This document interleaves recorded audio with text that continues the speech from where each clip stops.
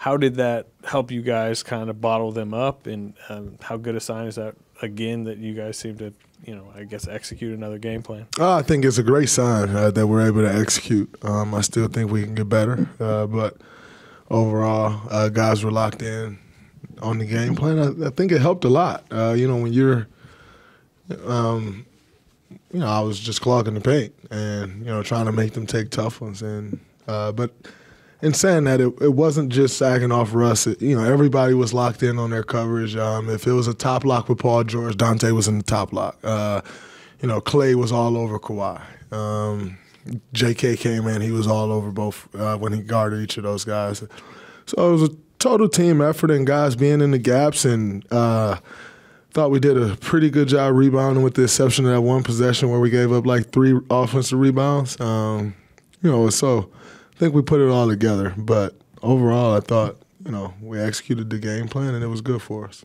And a question about sagging off of Russ on defense. Steve Kerr said that you are the best center fielder in the league. And I know defense is underappreciated, but how do you feel knowing that you are doing your job and helping your team get these wins? It's huge. That's the game plan. Coach texted me last night, or yesterday. He sent me a text like, "Man, you were great last night."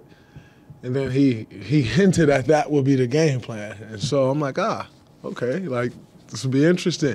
And then we went through it this morning and shoot around and, try to get everybody to grasp the concept. It's very easy to, and we did it a few times, it's very easy when a guy is sagging off like that, when a guy catches you, just rotate to him, and we didn't want to do that. And I think, the game plan worked for us tonight.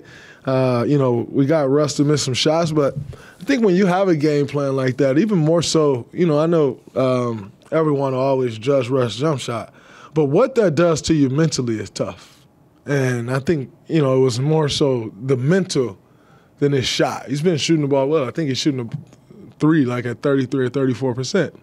But mentally, that can get tough. And so I thought,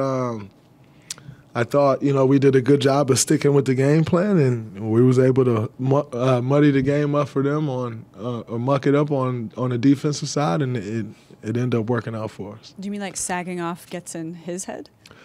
Well, necessarily get in his head, but it'll make you think, for sure. Because you're open every play.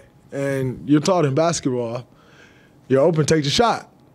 But if you're open every play, you kind of start questioning yourself. And so I thought we did a good job executing. Let's get ready for Hoop Jab.